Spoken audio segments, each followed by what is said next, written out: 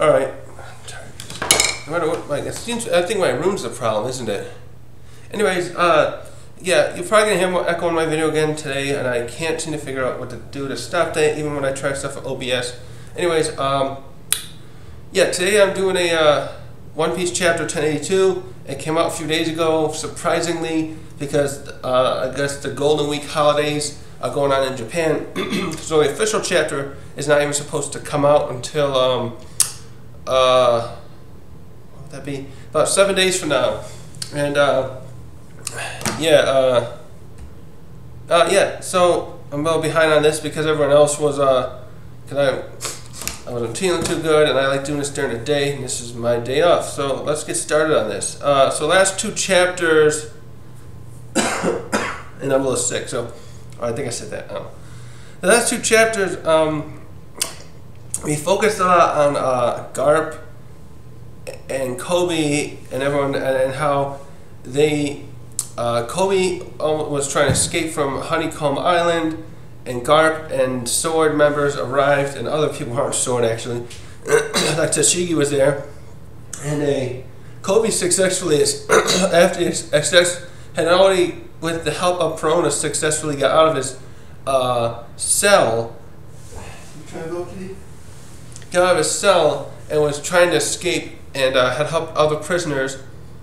Probably Perona helped that way too, and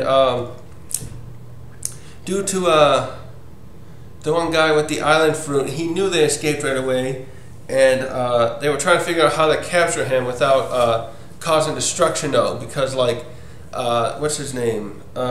Shoot, now I should have his name up here. I don't have the fruit. So Shiru was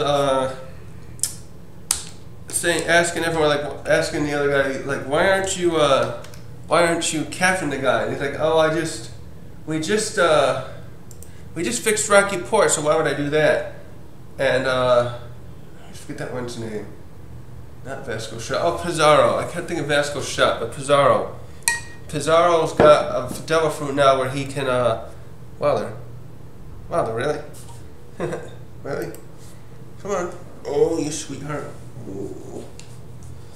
Pizarro's fruit is that of one that can allow him to control the entire island that he's on. He merges with them into him, just like Pika? What's his name from? That was part of Doflamingo's crew. Actually, I just realized with, ooh, there's something. With, I got a little theory here. I could, come on. With, I think his name's Pika, the one who had the island fruit. He's probably in prison now. If Vegapunk can make a devil fruit, a replica of that, and give it to some, one of the other Seraphims, that would be really interesting to see how, if they could combat Pizarro's fruit, how that would work. Because those Seraphims are intensely powerful themselves, the will, perhaps not the will, the physicality and whatnot.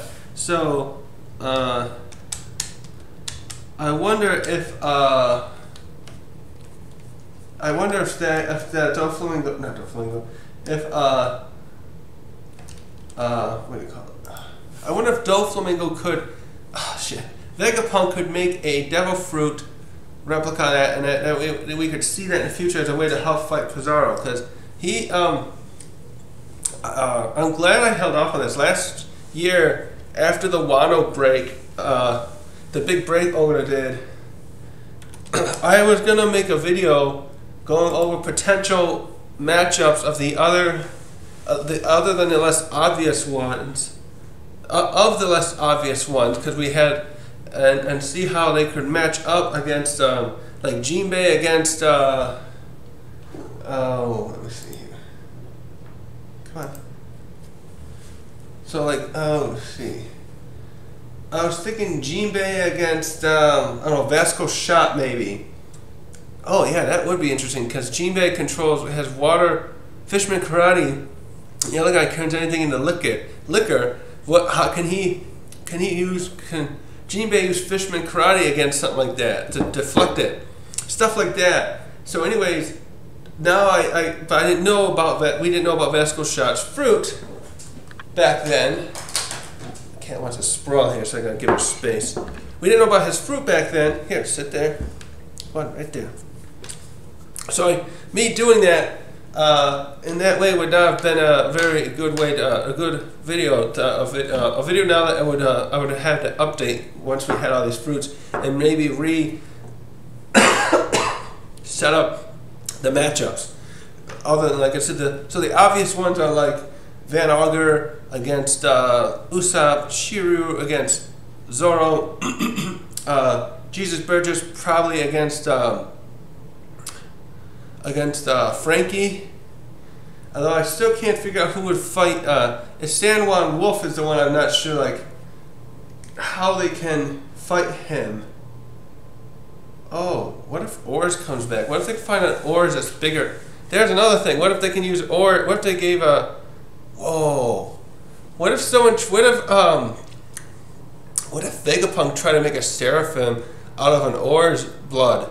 He cloned Oars the Third and made a Seraphim. Holy shit! And then, because San Juan was probably already in the San Juan was already in the Power Level 6. All these new captains are from Level 6. Pizarro, Shot, Wolf.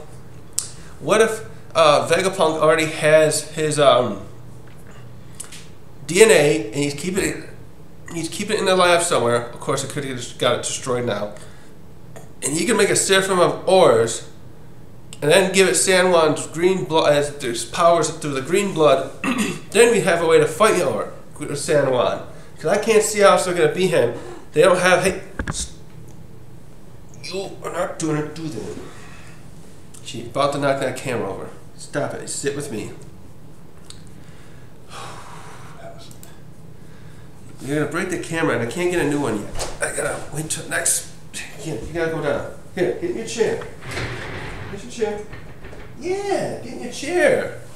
Silly cat. Every time I record a video. So, yeah, because we have seen though that Alogias, like a Kainu, Aokiji, he froze San Juan in a flashback we saw last chapter a year ago when he first met the Blackbeard pirate. Oh yeah, I should take this off. Yeah. So, come on. Oh, you gotta play now. You shouldn't.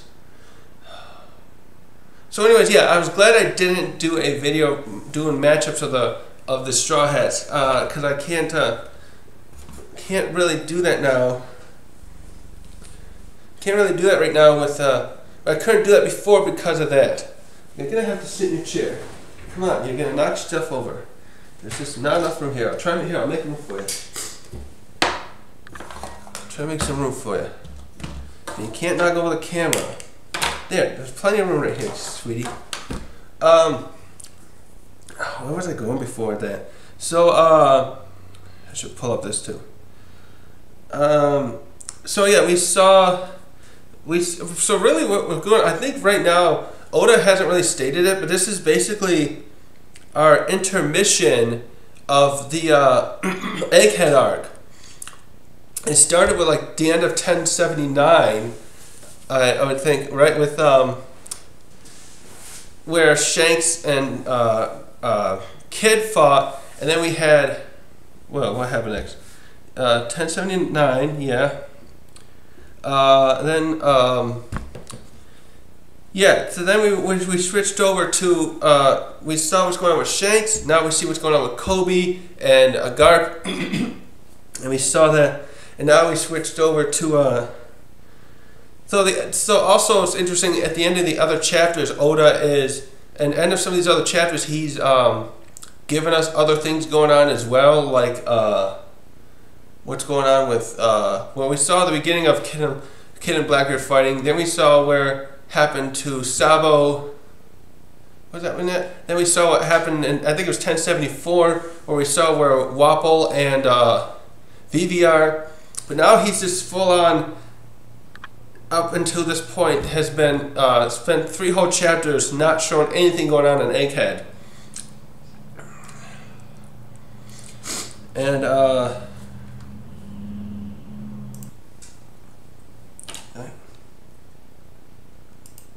Yeah. Sorry. You have a weird cut there. So anyways, now we're back to, also we last thing, we saw a little bit of what Aokiji and Garp's relationship in this interaction in the last chapter, 1081, where Aokiji, it's hard to say for sure the way he talked to her if he's really undercover. I'm starting to second guess this undercover business with that everyone's been speculating since we found out he left the Marines, probably what was that, in Fishman Island arc or so. So like 400 chapters ago, so years ago, we found out about this and we've been speculating about this and we've only seen him a couple times. We saw, although we saw him help Smoker against Doflamingo at the end of Punk Hazard. So, yeah, it's just the way he interacted with Garp there was very interesting because he seemed upset. Oh.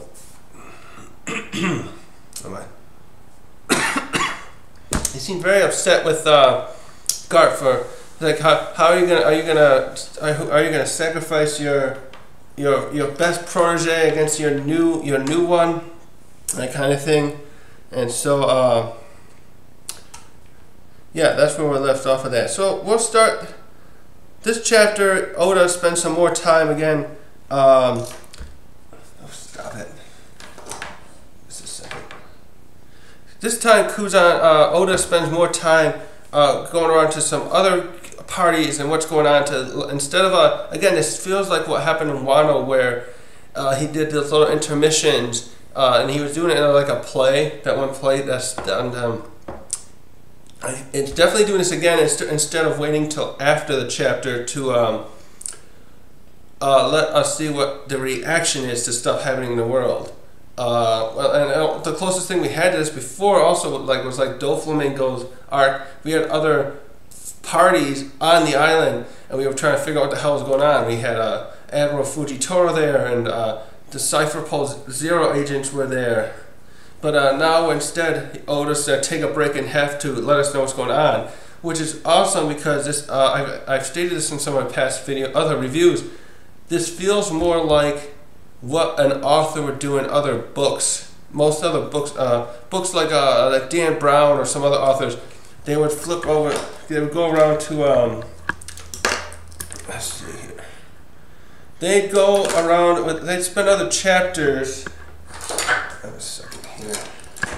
Technical issues.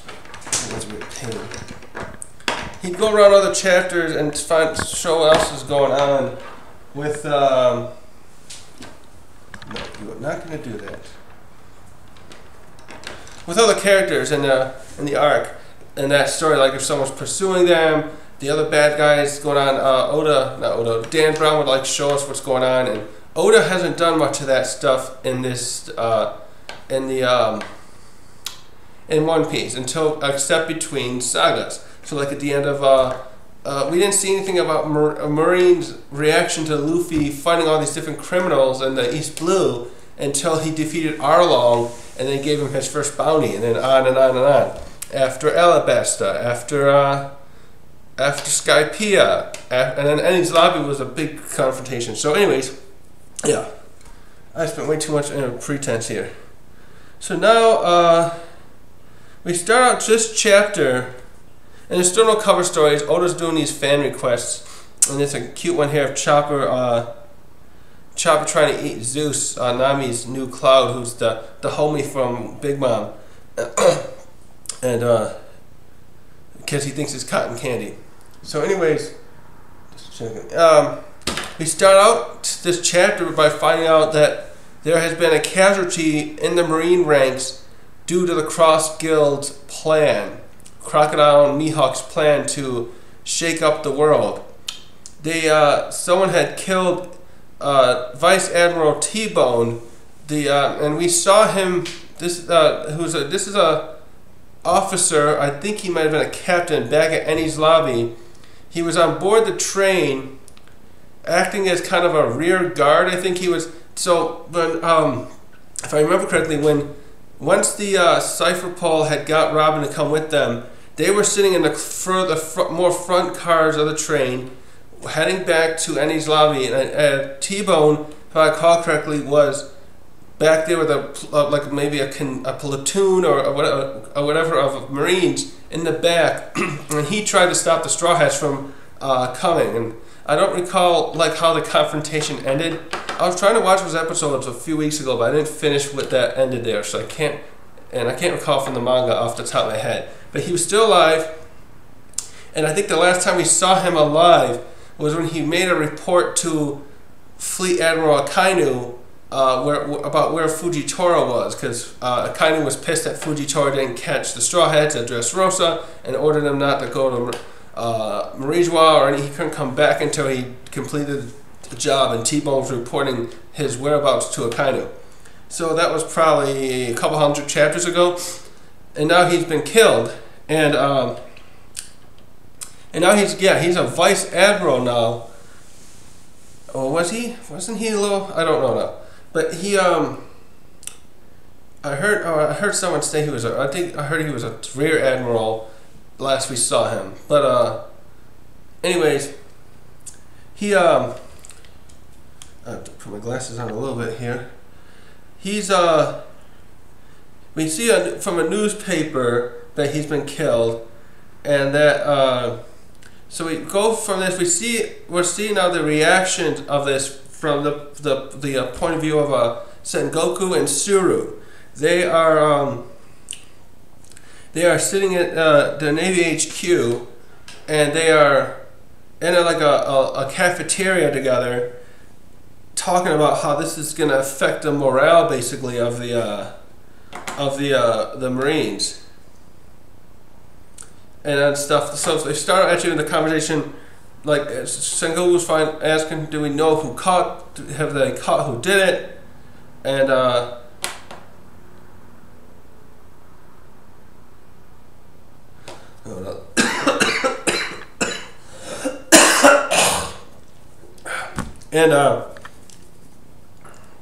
yeah, this is I like this bit too, because this brings up something that Sengoku I think has not faced. Well, he says to Tsuru, "What's the world coming to that we can't even trust the civilians we are sworn to protect, and they're going to stab us in the back?"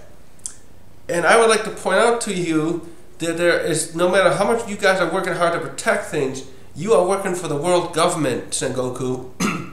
They are not an equal. They are not equal. They are not taking care of everyone the way you think. There isn't a prosperity everywhere. There, as we'll find out why this guy did this, the one who killed T-Bone.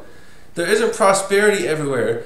You're under the thumb. I bet a lot of these other countries would love to defect. Like we saw that 8 of them now have defected through the Revolutionaries' influence, and now the friggin' Lucia has been taken off the map, and it's possible the other ones are going to be next, if not gone already.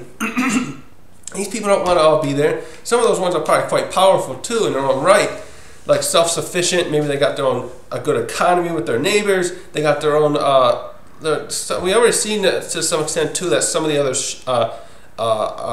nations here have their own a fleet of ships to help protect themselves from pirates and probably protect their commerce, their ships taking goods to and from neighbors. The trade routes. It's like there would probably be like trade routes, say from Alabasta to Water 7, or I'm trying to think better though, like in the different blues.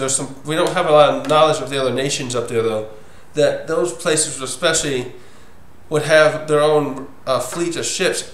And so they're self-sufficient, but they're under the military. They're under the protection of the world government because they've been there under them for hundreds of years. But they have to pay a tribute too. So basically, even though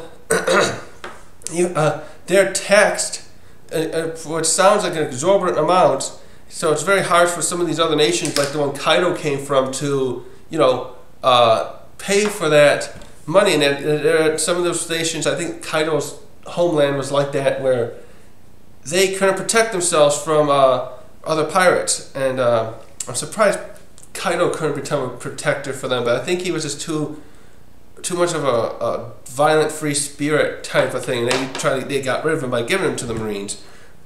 But yeah, Sengoku, he's been in the Marines so long, and I think I would say too at such a high level probably for a very long time, that he's not looking at the things from the views of some of these civilians in other nations that are not not doing well.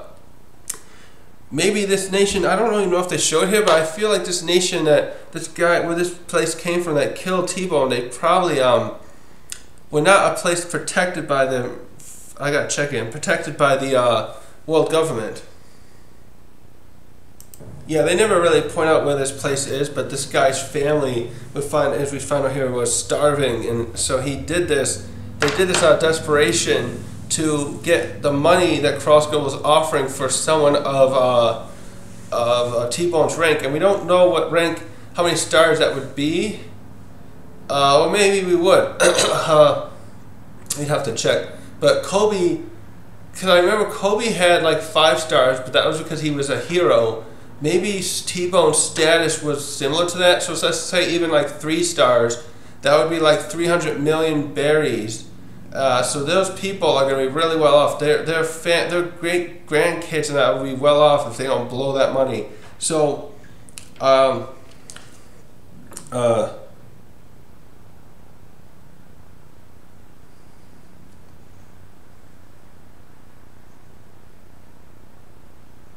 wait, they do talk about this one kingdom here. So Suru talks about this kingdom called the Pepe Kingdom, where 1,000 people die every year of starvation. And again, I'm wondering if this is a nation that's not part of the world government. So Suru's just kind of like pointing out why this seems to be happening. She's understanding. She's trying to point out to Sengoku this. And of course, she said, I'm not defending what happened and stuff, but but she's kind of saying like this was bound to happen because people need money, and if a group rise up like this to do this, they're going to take advantage of it because there's not equity. Again, the prosperity is not really great in some of these places. And also, Sengoku's next point is like we have to kick out this cross guild soon, otherwise that's when he brings up the morale of the Marines will be diminished. So next, we end this scene with what's her name? Oh, Hina, that's her name. So Hina, who's this other? I forget her rank too. She was one I think from when she first shown it back in Alabasta. Hina's walking into this area, and Sengoku and Suru see her and ask what Garp is. And this is where the news gets to them that Garp has gone to rescue Kobe. It's funny too because Hina doesn't seem upset by this, but when she reveals this news to Sengoku and Suru, they are freaking out. As Suru, a little extra you could say, because her granddaughter has decided to join Garp's excursion to save save him. So it's funny though that Hina just makes this sound so casual. Like, oh yeah, he went there and he left a little bit ago saying he was gonna save Kobe. So the next scene we do here, the main, this is the third scene, the bigger one in terms of pages here. We get what's the name of the island? I don't remember the name, but the island where Buggy is here. We see the man who brought in T-Bone's body and probably killed him. Although, yeah, he must have snuck up on T-Bone, or I've heard other people saying that T-Bone probably would have not harmed civilians, so maybe he didn't put up a fight properly. But this guy's an old man with very disheveled and dirty clothing, and he thanks Buggy for saving his family the payment. He heard his family got it, and Buggy is doing his very bombastic type of portrayal again, the Wizard Oz type stuff, and he's like thanking him for like he's doing this because all the other pirates, his crew, are there too. It's like, yeah, you did great, and you did what we needed to. Also, you shocked the Marines. They weren't expecting that, and But then Buggy points out, oh, they're probably going to come after you for this. And then they basically say, you can become one of us now, because we'll protect you from being killed by the Marines, or being arrested by the Marines. And the other guy's like, well, that's sad, I'll never see my family again, but at least they'll be well off now. I should prop this up so I can see this better. Oh, I know what I gotta do. Hold on. This is hard to do with this reflection. So,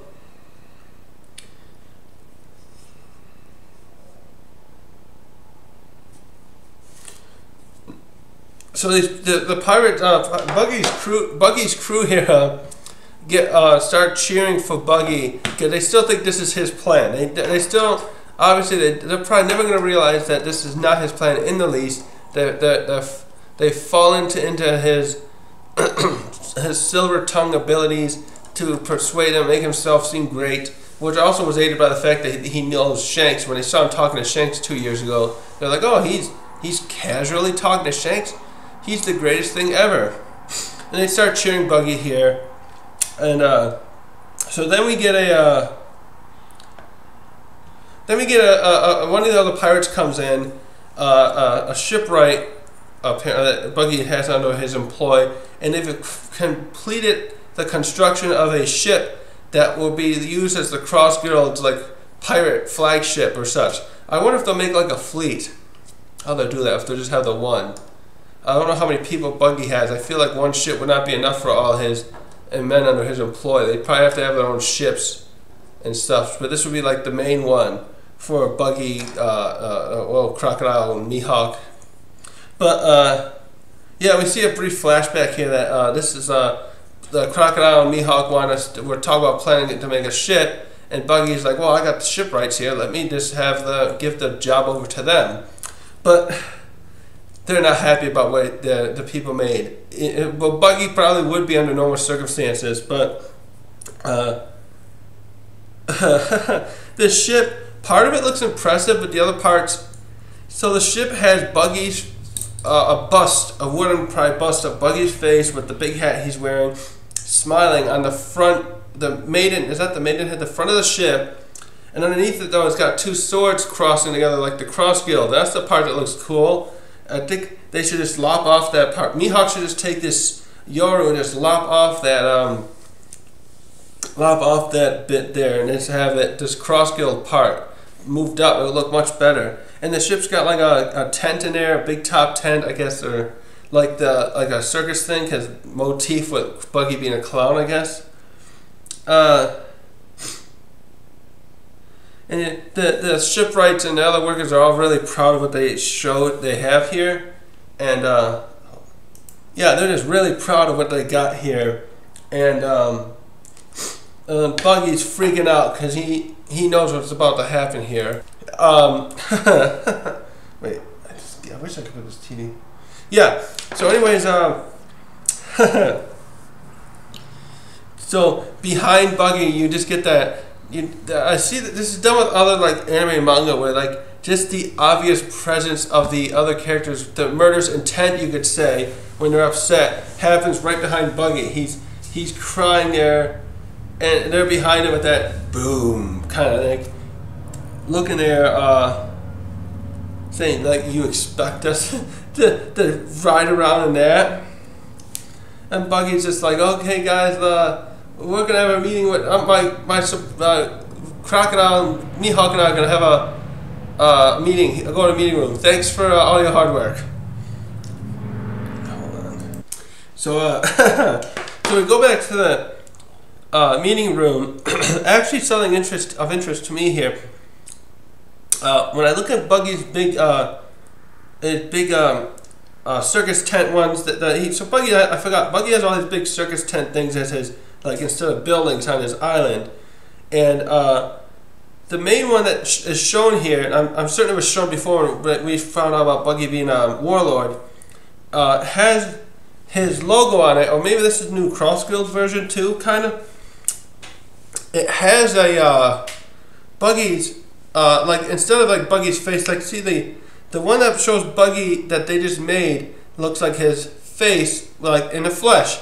But this one on top of the big main tent there is a skull with the clown nose. His hat actually looks more like a regular captain's hat, nothing as big as the one he wears now. Well, kind of similar design, and two swords behind it. That one would have looked a little better, I think, than the way the shipwrights put on his ship. It looks like it's too big to be just taken and replaced on the other one too. You can see that Buggy ship, that new ship right there in this scene. It's a pull-out shot like of everything. And so we switch back to the main reading room, and you can see that must be the Buggy's main crew members again. They know what's going on, just like before. You can see them looking at the door, and he's just screaming in there, probably in pain. Because in the next shot we see that they've Mihawk and Crocodile put his head up, tied it to a hook, but through it with his hair, and they've beat the snot out of him again. His right eye's all swelled up and everything, and he's just there saying, "Kill me! Just stop doing this." I feel a little bad there that they do that much to him. And so while he's doing that, Crocodile and Mihawk are having their little self a meeting about what happened with like T-Bone being killed and how this has helped push forward what they want. And realizing their threat there, which kind of is obvious anyways, because they're both such notorious criminals to the government. You know, with Mihawk being someone who used to hunt the Marines personally, and Crocodile, of course, because of his Alabasta crimes and whatever he did before. They talk about now we get to Crocodile's, because this must be mostly his plan, but I think Mihawk's going along with this because it'll help him be safe from the Marines, because his warlord status is gone, and he didn't like being chased. He thought it would be fun at first when they first took away his warlord status. About 100 chapters ago, we saw him really over 100 chapters, and he was really excited. And then he realized, oh, this is boring. I was surprised they didn't send better admirals, like rear admirals, vice admirals, after him instead. Or maybe they did, and he cuts them down. Like someone like Garp should have went after him. Basically, that's what I'm saying. So, anyways, Crocodile here is expanding upon the plan, and he wants. So this looks like he's an extension of what he wanted to do before, where he was going to turn Alabasta into like his little utopia, and he wants to basically create his own independent state, and he calls it a military state in this translation, which makes me wonder, like, meaning, I'm thinking mostly he just means we have to make sure we have enough, like, resources and men and bring in other people, because I think what he's talking about is he wants to create a separate state, and what's interesting is this almost sounds similar to what Blackbeard has done by taking over Full Lead Island and making it his little pirate paradise or whatever. And I think Crocodile's trying to plan something like that, although I don't know if he'll want to just make it full of pirates that are drinking and fighting and pissing and falling all over the way. I'm sure Full Lead Island is full of mostly like these pirates that it's like what was that actual pirates place in was it Nassau? I played that Assassin's Creed 4 years ago, and there was like that part later where it was like everything, people were getting sick, and it was just they weren't keeping the town up to date, upkeeping it, and it was becoming a problem. And I think Full Lead's going to become like that here. So, anyways, yeah, Crocodile.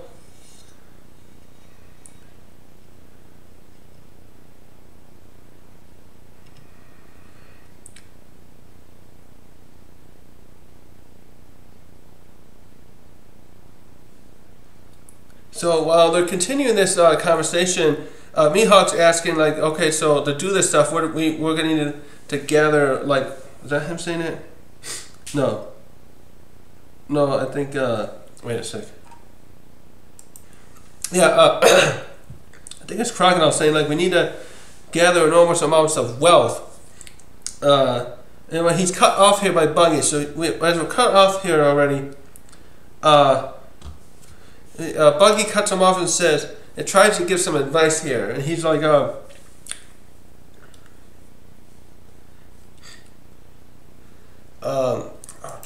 so Buggy cuts him off here and says, I know I'm out of line and whatnot, and you'll probably kill me, but you're not doing this the right way because you're pirates. How can you call yourself pirates doing this way? It's backwards, and this really pisses off the other two. And Mihawk in his translation calls him a cockroach. Like, what are you saying to us, cockroach? You're not fit to be part of this meeting. You're only in here for the effect that we need to keep your men in line.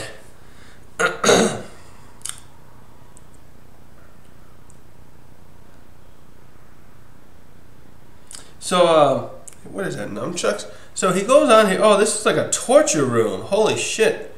Look at that's where they are. So Buggy goes on here to say, like, point out, like, the Yonko, like, red hair, are making a move now. And I know how he is. He's going to go for the One Piece. Because I used to work with him. I used to be with him on his crew. And he's like, so you guys must have, when you went out to sea, you must have wanted to be king of the pirates too, right? Do you remember why you went out to sea?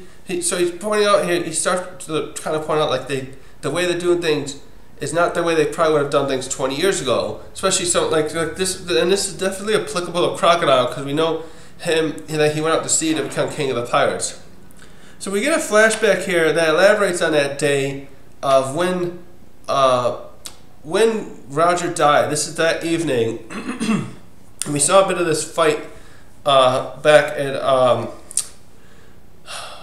when Whitebeard and Shanks were talking together after Annie's lobby. They parted ways, Buggy and Shanks, and this elaborates on that. Wait a minute here. So Buggy here too says, wait a minute, how's that going? I gotta reread these better. So what Buggy's pointing out here is that back at the end of when Roger had been executed and made that proclamation about the One Piece, even Buggy was inspired to want to become king of the pirates, but he knew he wasn't going to have a chance back then because of Shanks. He saw Shanks' potential. And I was actually trying to think about what potential did he see, but my main guess is Shanks was probably already showing great proficiency with his swordsmanship, and he was obviously going to be really strong. Like, you can see in One Piece world how there are some humans, like Shanks or Zoro or Mihawk, that they are extremely physically powerful, and even Doflamingo to an extent. He can't hold a candle to some of these other people now that the top tier. But then you got these average citizens, you got Buggy, you got other pirates here, they can't measure up to that, they don't have that super strength. So I'm assuming Buggy's referencing primarily that Shanks as a boy he's probably being trained by Roger and Rayleigh, and who's shown his proficiency. So he talks about how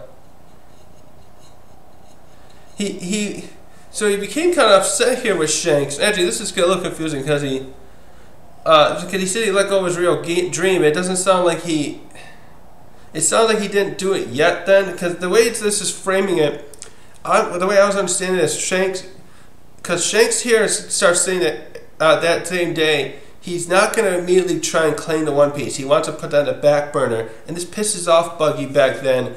And my thoughts on this was that Buggy wants like a rival, like a proper rival in a way, or he's kind of like, at the same time, it almost sounds like he was hoping Shanks would be the king of the pirates, because he knew Shanks would be a good king of the pirates somehow. So, a good person, I suppose you could say, because Shanks, I think I've stated this before, but it's worth bringing up. I don't think Shanks, much like the Straw Hat crew, I don't think Shanks and his crew are really operating as pirates. They're labeled as such by the world government, but I don't think they operate that way. So if he was king of the pirates, it would be the kind of good example of a king, as it were, an example of how he would be setting a good example. Whereas if Kaido and Big Mom were king and queen respectively of the pirates, it'd be just this is the influence. They like, well they do whatever they want. They terrorize and take over places and abuse their children and whatnot. We can do the same thing. Whereas if you had Shanks or Luffy as king of the pirates, it's going to be a quite different thing. So Buggy here, Buggy here seems like he's quite I should sit back a little too. Buggy here seems like he wanted Shanks to almost be the king of the pirates more than at that point.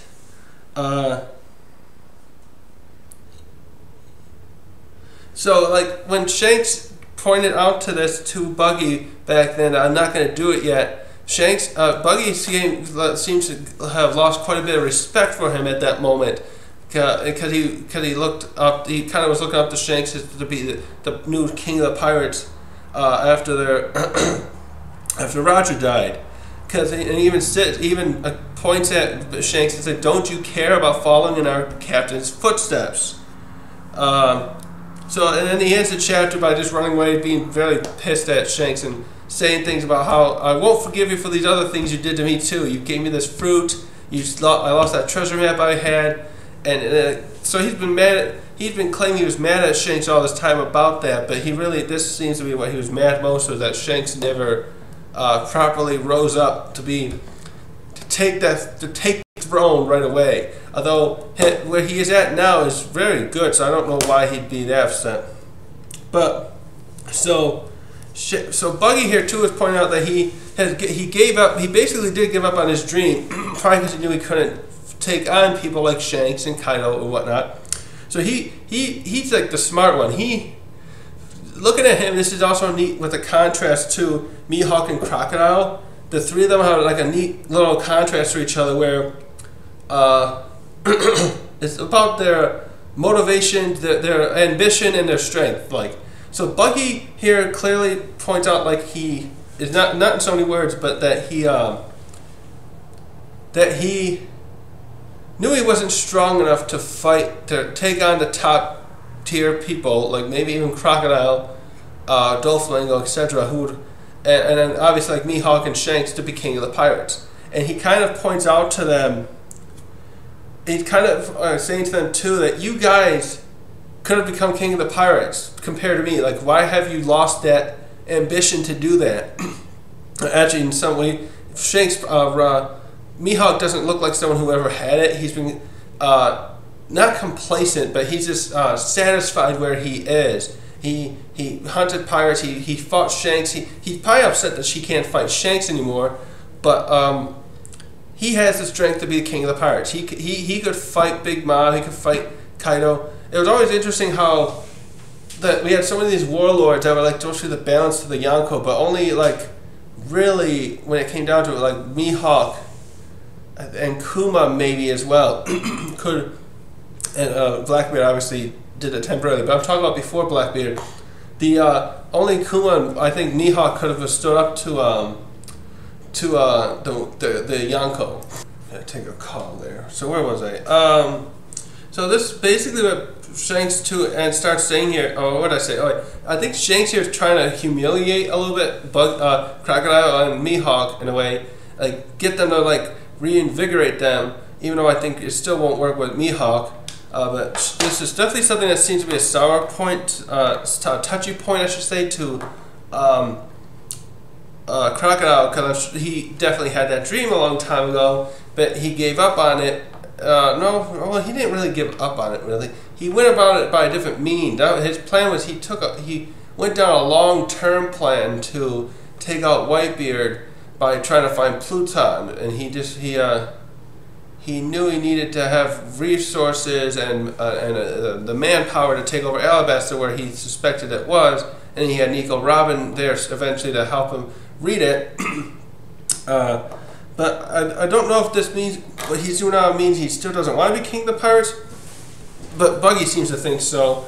So what he's also pointing out here too is like we should go after the One Piece rather than do the things you want to do. You're doing it your way, the way you're trying to, and then we can have, then it'll be way easier to have what you want to do here, to have this military state, this state, create your own country, I'm going to call it. I think that's what Crocodile was really talking about.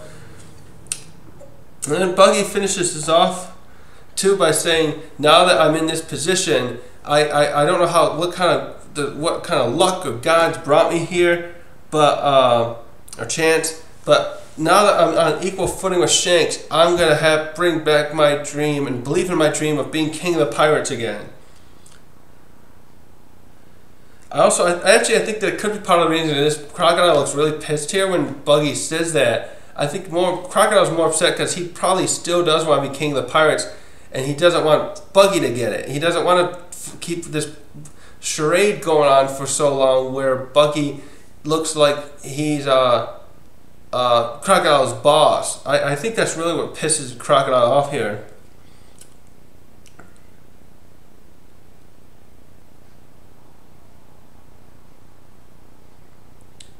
Yeah, so they do say that basically.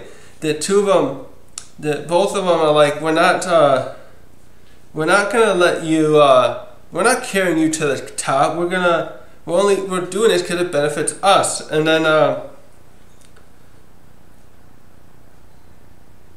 how did he get that? So Buggy here is talking. He's got a denden bushy here that is it connects to other ones that people can hear. Where he has like he can talk to them they're like school loudspeakers or whatever, and he starts making his speech so that his men can hear it. And let me see here. He starts his speech by asking his men, like, what drove you to come out to sea? And the people, his crew, start realizing what he's up to. Like, oh, he's going to inspire us. This is why we love him so much. And oh,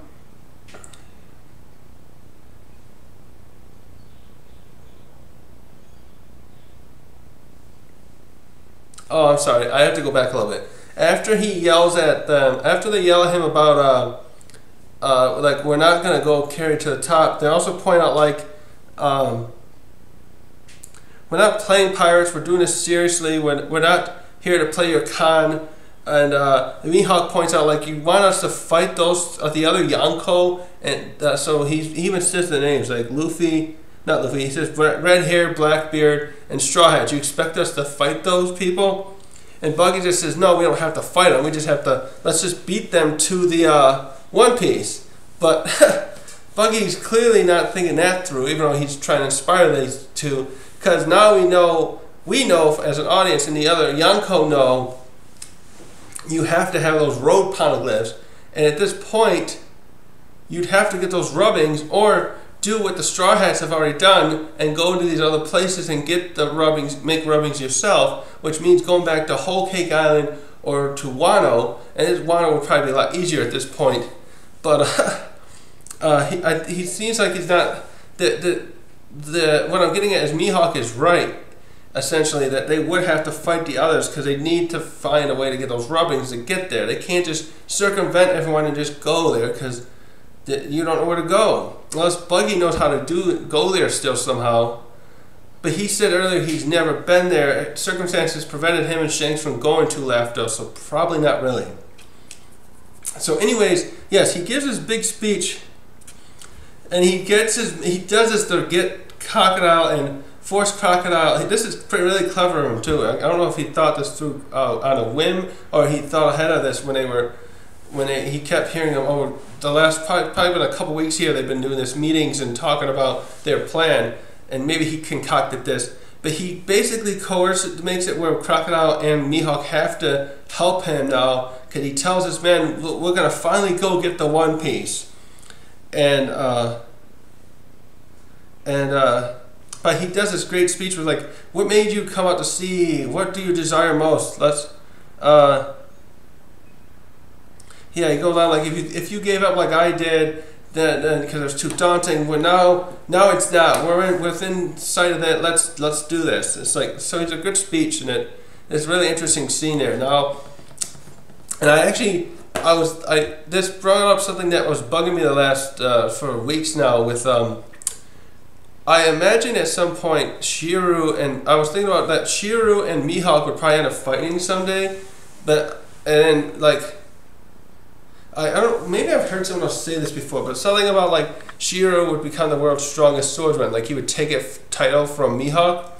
But Shiru right now is kind of like just following Teach's goals. He's working under him.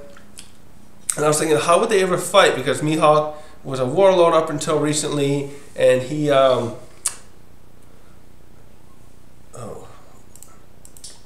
sorry, I had a cough again. Mihawk's a warlord. Shiru's working under as a captain under Teach as, what is Keith then? He's like the Commodore. So I was thinking, how would Shiru and Mihawk ever face each other? Because I don't know if Shiru has this dedicated like he wants to be the world's strongest swordsman. But I thought maybe that someday they would fight and then Mihawk would lose, and then Zoro would be kind of like avenging Mihawk. But now this brings up a potential way, I think, where they can fight each other, because if they both, say, Teach's crew and the Cross Guild end up meeting at like Laughdale, like I have a feeling Oda's going to find a way for a lot of people to start ending up at Laughdale at once before the Straw Hats. Like even if Shanks and like not even so, say for instance now that in a little bit that when the Straw Hats have all the rope poneglyphs, I imagine Teach and Shanks are gonna have them all too. And then my initial thought would be like those three will just converge on the island, but I doubt it will just be them. I think a lot of other forces are actually gonna. The Marines are gonna start coming. The Luffy's allies will have to start coming. Stuff like that. Where it's gonna be a big clusterfuck, basically. And alright, anyways, this could be where if Cross Guild and Teach's crew reach the island first, say, before even like Shanks and Luffy, then we could probably see Shiru and Mihawk fight. This would be just a potential way. This is a potential way I see now for them to interact, as Shiru's probably one of the best swordsmen in the world right now. I would say he's definitely the only one right now still on par with Shanks and Mihawk. That Zoro still is not quite there, but will soon. So it'll be cool to see them fight, obviously. So now we get to the last scene of the chapter, and just have this ready in case I got sneezed. We go to the Kawabaka Kingdom, where the Revolutionaries have been hanging out here. Well, not hanging out, based here for a while. And we meet 4 new characters here. I don't think, wait, were they shown before? But maybe not named. And we see these 4 new characters who are watching, doing like lookout duty or something on the edge of the island. And there's a ship coming.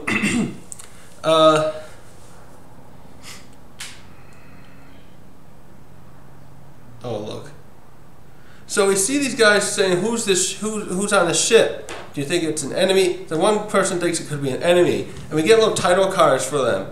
So we have one who's also, I gotta get there. I had the captains up here. Because these guys, we find out these guys are the vice captains to Dragons. So the subordinates directly under Cap Dragon. He's got, other than Ivankov, he's got those 4, each one's from a different blue, has been operating one of the blues, so they're designated as an army from each of those directions. And we got let's see, Morley, Lindbergh, Bello, Betty, and Kasuru.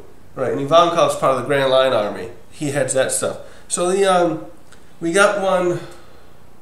Actually, I was surprised that's that way. So one of them is it looks like a minx, like a cow minx. Actually, I thought it was a dog at first, but I saw the horns. Like a weird dog. And he's the vice captain under Morley, who I think is the giant. And I thought maybe at first he was, because I think one of the captains is also a minx, but he's like a cat, the one with the gadgets. But no, he's Morley's vice subordinate. Then we have this girl with dark hair and like goggles, and she's got a prosthetic mechanical left arm, and she's Bello Betty's subordinate. Then we got another guy who I think is kind of like a human, but he's got like this egg-shaped look. Make me think of like Humpty Dumpty. And their names. The cow minx is Oshirnu. The other one's Ahiru, the girl. I'm probably saying these wrong. The Eggman is yeah, I'm gonna call him Eggman. He looks like an Eggman. He's got like a white dress shirt or something with a bow tie. He's wearing a pointed hat, and he's got these plaid suspender pants on.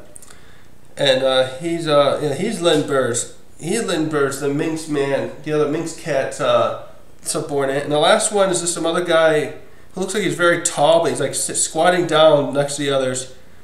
And he's wearing like a little mask of sorts, and I don't know what's over his ears, but not headphones.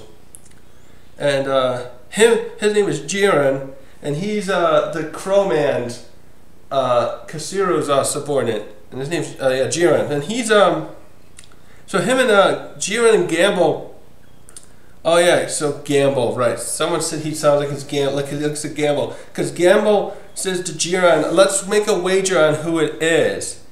He wagers, I think it's probably an enemy, and Jiren's like, "No, I bet it's Sabo. Let's bet 1 million on it." And actually, it looks like he's eating something there. It looks like he's got something. I was thinking about him like a goat, because he looks like he's eating like a telescope or something.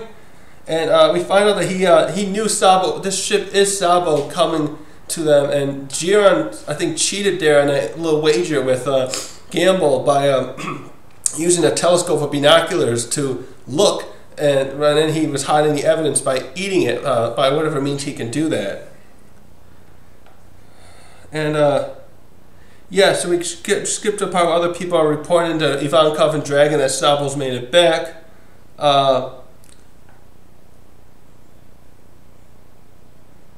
Oh yeah, they were binoculars.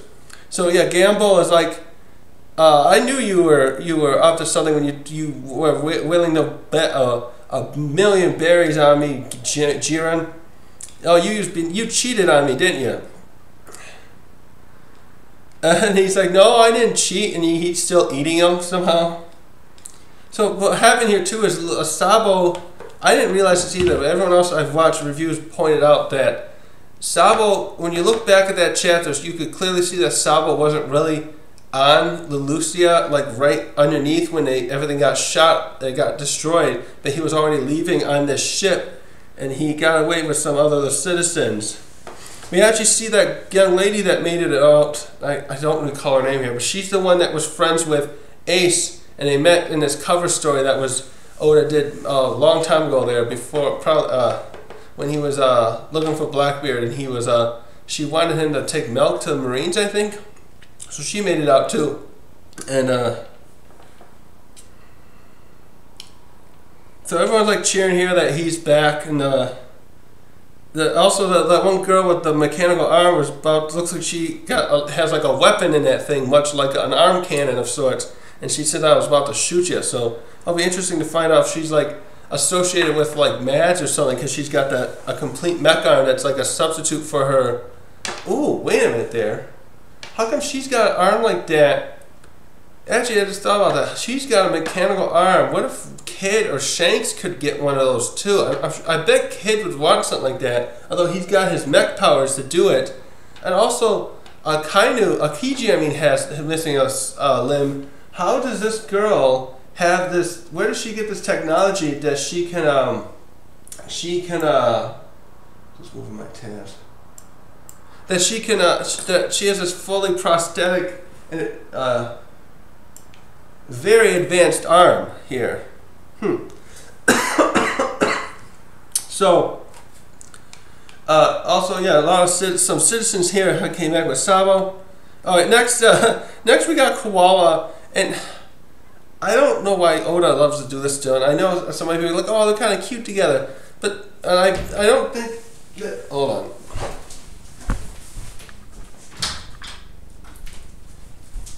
I don't think Sabo and Koala would be like a bad couple or anything, but Koala does this typical angry, like, I don't know if you call it tsundere or whatever, these characters, when she comes at Sabo, and instead of like first saying, oh, thank goodness you're alive, she's trying to kick him. She's violent. She's acting very, I don't get this. Why? This is so frustrating to me. I can't stand these characters like this. But then she gradually stops doing it and does like hug him. Hugged him, and she was like, she's upset because he didn't say, he didn't verify he was safe somehow. Like, how did you do that? Why did you do that to us? I was so scared. Like, calm down. There's an emergency. What do you think? This is just the thing that upsets me the most. This always happens when someone it's always either like this, where it's an emergency and the person couldn't complete conversation, or two, the person will have gotten hurt and they're injured, and the girl still kick that person like while they're injured. I saw that was done in Bleach, where that other Soul Reapers that were injured in kind of Currytown, or whatever it's called, in the Thousand Year Blood War arc. The one guy is injured badly, and Ichigo brought him back to his place to hospitalize him. And there was a girl. There was two of them on patrol. They were new young Soul Reapers patrolling kind of Currytown. And she drops kicks to Kai, her friend, the female Soul Reaper, and he's fucking injured. Don't do that shit. Anyways, no, Pinky, you gotta wait. Cat wants to go up. So everyone's here like crying, and thank goodness you're back. What's he doing? He's like scaring people. So anyways, yeah. So and Bello Betty addresses the people that Sabo saved and came along with him. She gets all these people. She goes up to him like, "I'm sorry about what happened, but now that you're here, I've heard you want to join our cause. So why don't you go over here and freshen up, and then we'll start getting you into boot camp or something." And the other ones though are all like, everyone there, including the young lady, are all like, "Yes, we're ready." And so they're very they're not. The events that just happened here, and actually after that, there was a pirate that was terrorizing their island months back a ways. That now that you can see some of these other people have become invigorated, I want to say, to help to join this cause. And so now we see how these people help. Actually, she's using a fruit there, because she has a fruit power that makes her able to really invigorate people. So this is the last scene here. This chapter ends with Sabo having a meeting with Crocodile and Ivankov. It's funny though, I was a little surprised here that the other four main captains and even their subordinates aren't part of this meeting.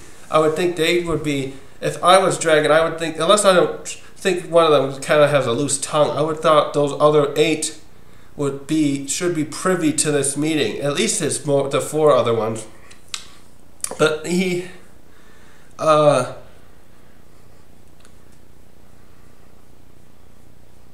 they go on here, and Crocodile starts telling Sabo about what happened with Kuma.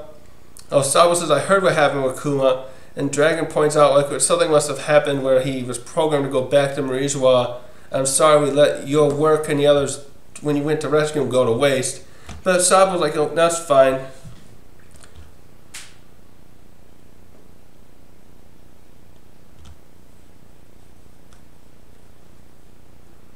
So Sabo's like, so Ivankov's like, "Okay, well, what happened?" And this is where, so we end the chapter here with Sabo pointing out like, "Okay, well, you guys, this is going to be probably something that's even make your lives more at risk than ever before. I'm going to tell you I'm going to finish the story of what I told you I saw at Marijois about someone sitting on a throne." And it ends right there with that little, like the cliffhanger of him about to tell them that story. Shit, of course Oda would do that. And I bet any money Oda is not going to fill in on this.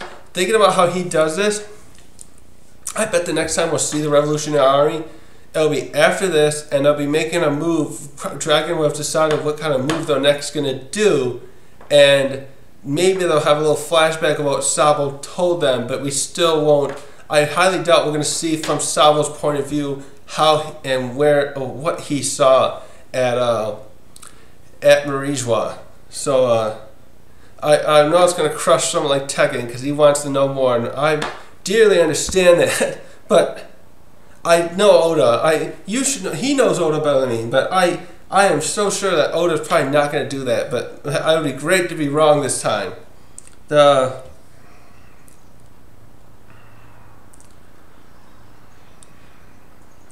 Yeah, so a lot of stuff happened here. I'm gonna have to try and do my own post-chapter video sometimes. Maybe I can get a stream going if I can figure out that stream thing. So what did we get? We had three main scenes here today. We had the Marines, the Cross Guild, and the Revolutionaries.